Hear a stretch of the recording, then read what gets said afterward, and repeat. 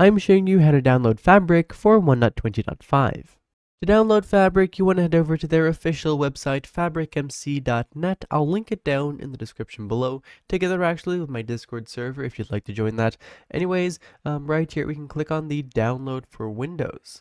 Once you've done that, your download will automatically start, and as you can see, I have it right here in my downloads. Anyways, I can double click on the Fabric installer, and that is going to open this up. Do keep in mind that you do need the Java platform made by Oracle installed for this to work. So if it isn't working and you're not sure why, then that's why. I will link that down in the description for those of you who don't have it, but you'll already have it if you've ever modded Minecraft before. Anyways, here under the Minecraft version, we can select 1.20.5. It's actually going to be automatically selected for us because 1.20.5 is in this case the latest version.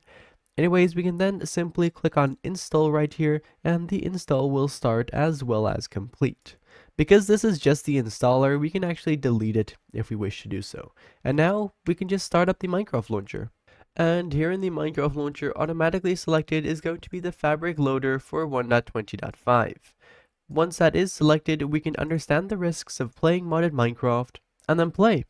And now right here, as you can see, we have started up Minecraft 1.20.5 for Fabric. So that was basically that. If you do have any more questions or stuff like that, do of course feel free to leave those down in the comments below.